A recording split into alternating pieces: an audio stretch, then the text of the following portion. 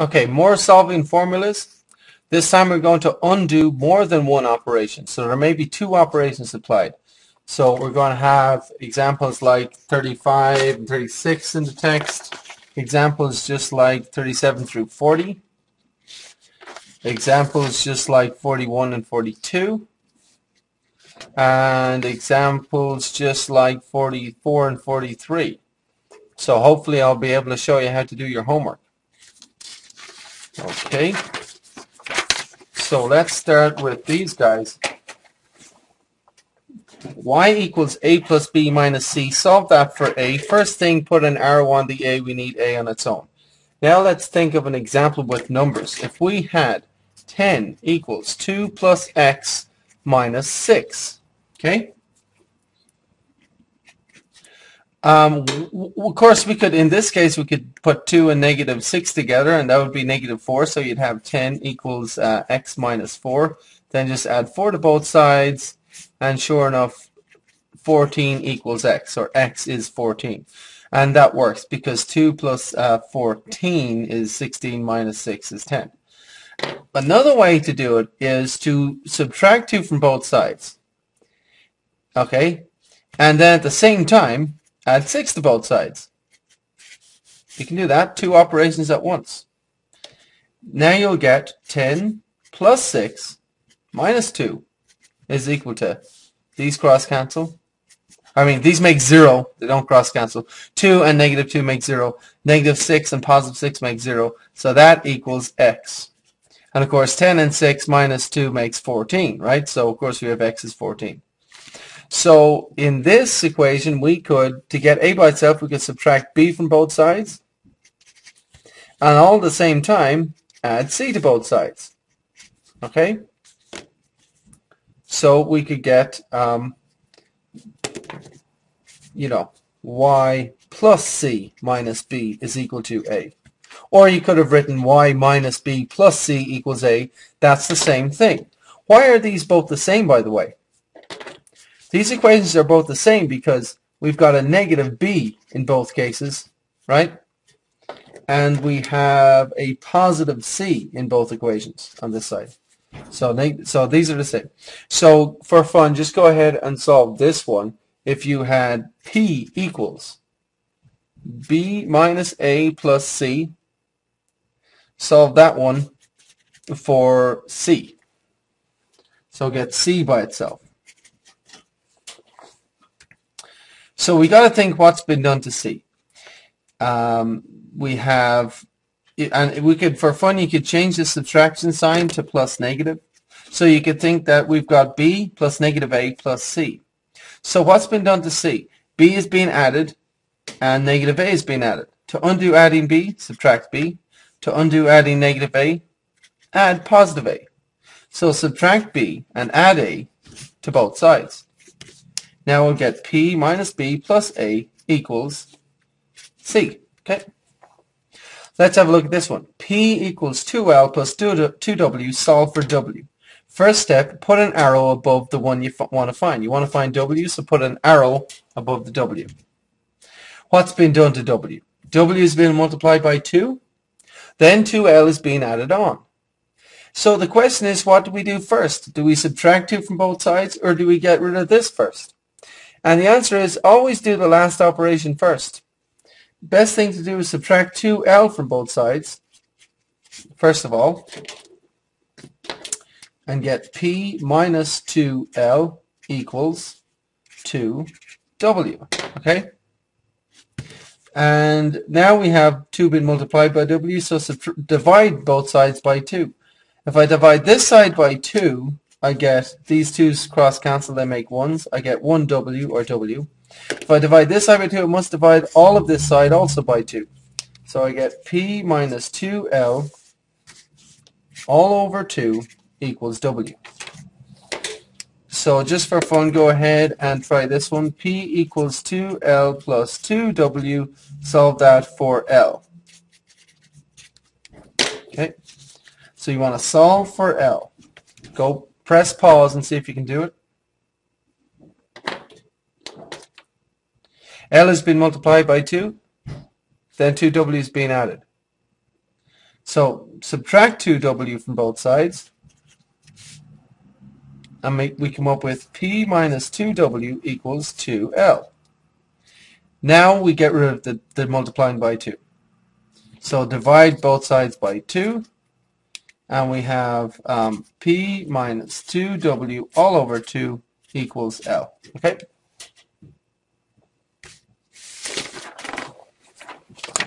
So on to these ones. Like 37 to 40 in the text, a equals a half times b times h. Solve that for b.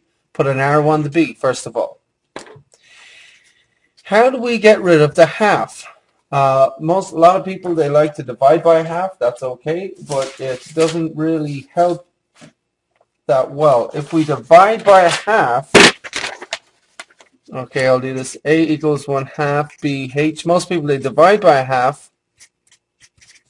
Now you've got a over a half. Now a over a half is a divided by a half, which is a multiplied by the reciprocal 2, or 2a. So instead of dividing by a half, it's a lot easier to multiply by 2. So let's go ahead and do that to begin with, because if I multiply this side by 2 over 1, you see, these 2's will cross cancel. So multiply both sides by 2 over 1, or 2. So these 2's cross cancel, you see, and you're left with 2 over 1a, or 2a, equals bh. Now how do you get b by itself? B has been multiplied by h, so divide by h on both sides, right? So you should get 2a all over h equals b. So let's have a look at this one. Again, we're looking for r squared now. Solving for r squared means, you know, you just want r squared by itself. Not r, but r squared. So r squared has been multiplied by pi, and multiplied by h, and then multiplied by a third, right? So most people, they like to divide by a third on both sides. You know, and that's okay, but you must understand on the left you would have v divided by 1/3.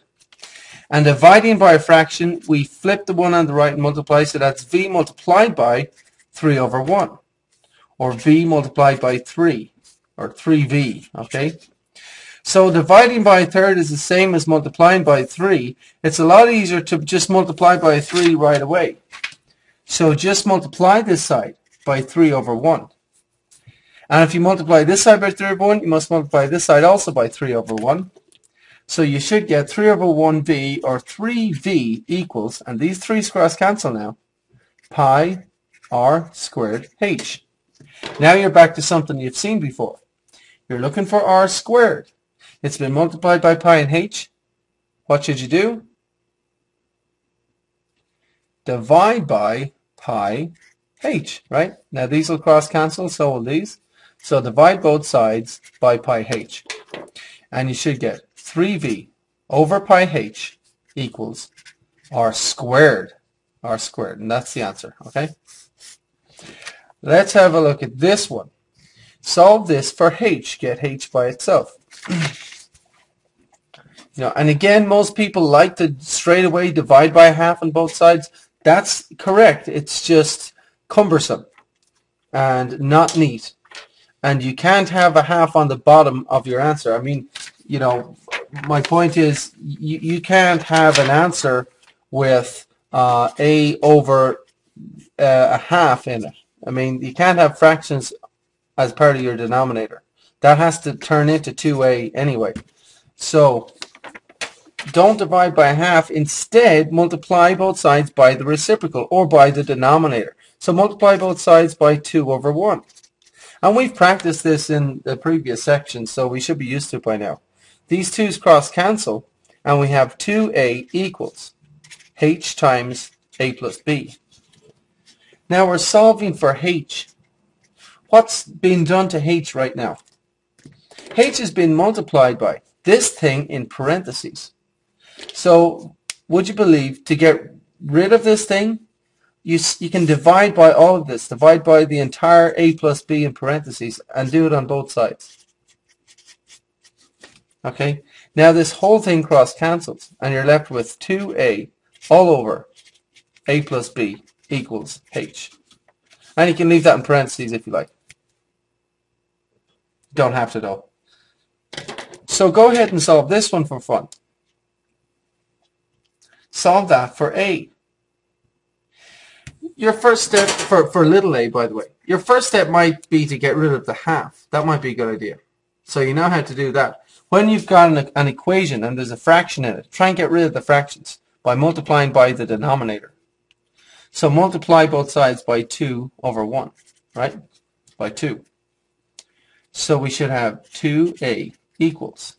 These 2's cross cancel. H times a plus b. How do we get a by itself? From this point, there's two ways of doing it. I'll do both. You might want to think of this. Okay, B, what's been done to a? B is being added to it, and then it's all been multiplied by h. So to get a by itself, we subtract b and then divide by h. Or which do we do first? Always do the last operation first. So divide by h first of all. And now these h's cross cancel, and you get 2 times big A over h equals a plus b. Now subtract b from both sides, and we get 2 times big A, capital A over h minus b equals a. And notice that these are separate altogether. Some people like to do this. They like to go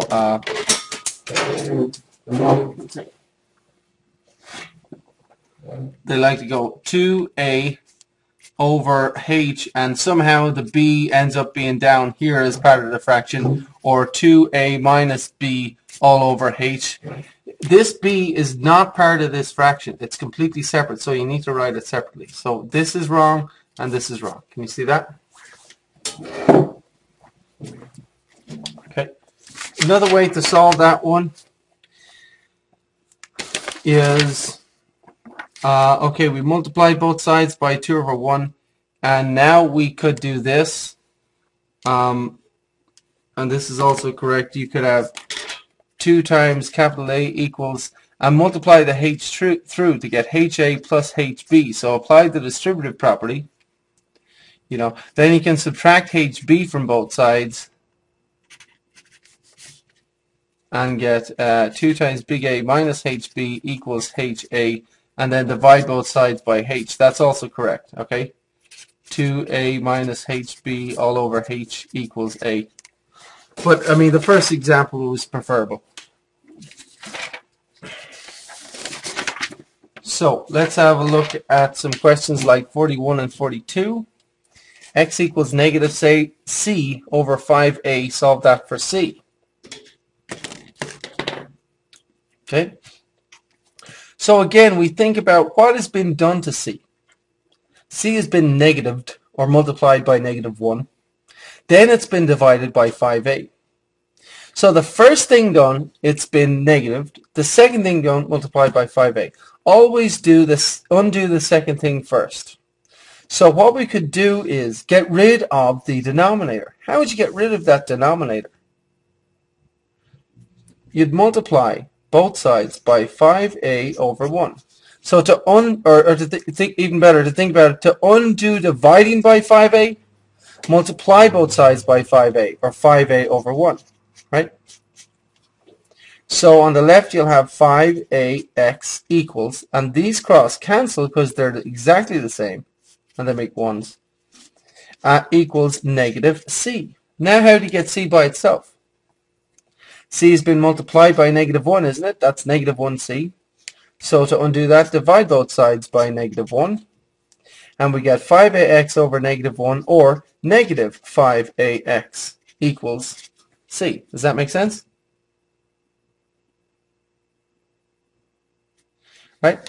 So I guess I should give you an example just for fun. If you had, say, x equals negative a over 3y, solve that for a. Solve that for a. So press pause and do it.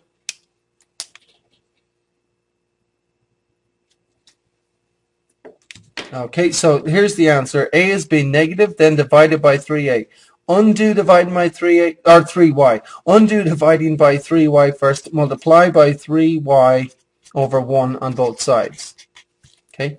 On the left we should get 3yx equals, and these 3's cross cancel and the y's cross cancel, equals negative a.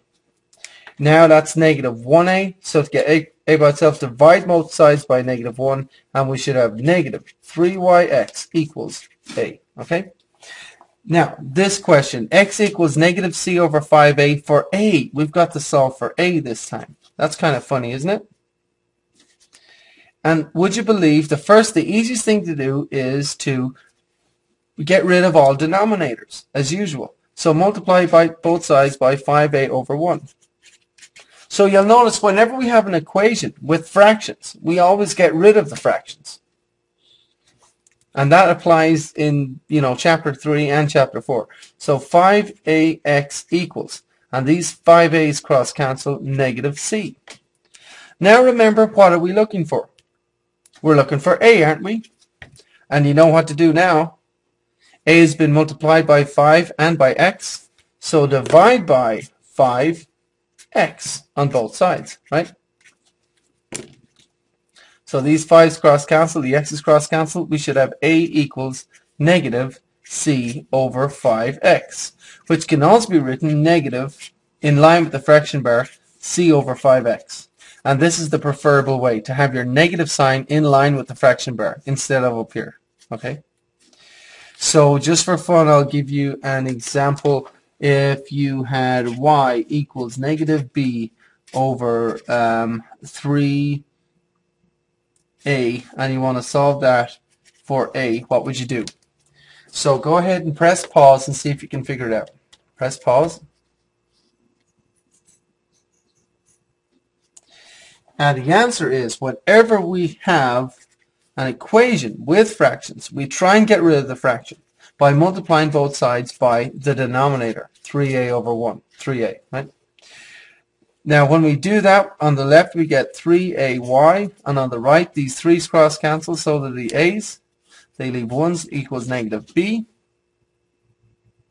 Now, what are we looking for? We're looking for a, not b. So put an arrow on the a, divide by 3y on both sides, and we should have a equals negative b over 3y. Okay, negative b over 3y. Now, let's have a look at a question like 44. W equals hx plus t for h. Solve for h. So this could be a wage is equal to your hourly pay times the number of hours you work plus your tips in a restaurant, for example. Let's say you work in a restaurant. So let's put numbers in there for fun. Let's say our wage was $430 for the week. And let's say we did not know our hourly pay, but we did work 40 hours and we got $30 in tips. So obviously the answer is, you're solving for h. What's h? H is obviously 10, isn't it? Because 10 times 40 is 400 plus 30, 430. Now, to get h by itself, though, theoretically, we need to subtract 30 from both sides first. That's the easiest thing to do. Because let's think about it. H has been multiplied by 40 and then 30 is being added. Always undo the last operation first. So subtract 30 first of all, and you get 430 minus 30 over, 430 equals, h times 40, okay? And h has been multiplied by 40, so divide both sides by 40, and we'll get h. So we'll get, 430 minus 30 all over 40 equals h, which of course is, 400 over 40, $10 per hour. Okay, so if we were, and it makes sense with numbers, doesn't it? So with letters, if I have a weekly wage and it's equal to hourly pay times number of hours plus t, what do we need to do? Need to subtract t from both sides first of all. Okay, and we'll have w minus t equals hx. Now h has been multiplied by x, so divide both sides by x, and we have w minus t all over x equals h, because these x's cross cancel. Okay. Question 43, y equals mx plus b. Solve that for b. What do you think? All you have to do is subtract the mx from both sides. Okay? And you'll have y minus mx equals, this makes 0, b. So mx is just a number. I mean, if you had y equals 5 plus b, you just subtract 5 from both sides, wouldn't you? And you'd get y minus 5 equals b. So this mx is just its own number, and that's the answer. b equals y minus mx.